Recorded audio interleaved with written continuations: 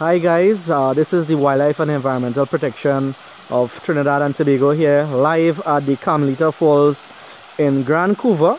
And we have Kristian Rattansingh together with one of our volunteers, Amrika Sankar, and they are going to do a profile on the Ratonel snake, one of the snakes that we collected, and we were going to do a relocation of a little bit later today, close by to the vicinity. So we have Kristian that's going to talk a little bit about the Ratonel together with Amrika. So you guys go ahead.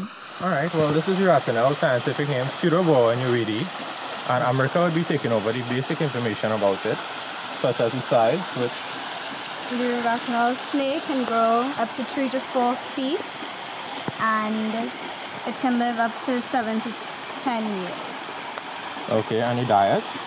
The diet is that they can feed on any animals that they can capture and subdue, even snakes as large or even larger than themselves. Okay, and how about their reproduction? They reproduce by laying eggs. Okay, and talk about it a little more, please. Well, these snakes are not true constrictors in the sense that they only wrap their prey to subdue and to hold on. Okay, good. Well, these snakes are harmless to humans and they're very important to the environment. And also, please don't kill them as they are protected by the law.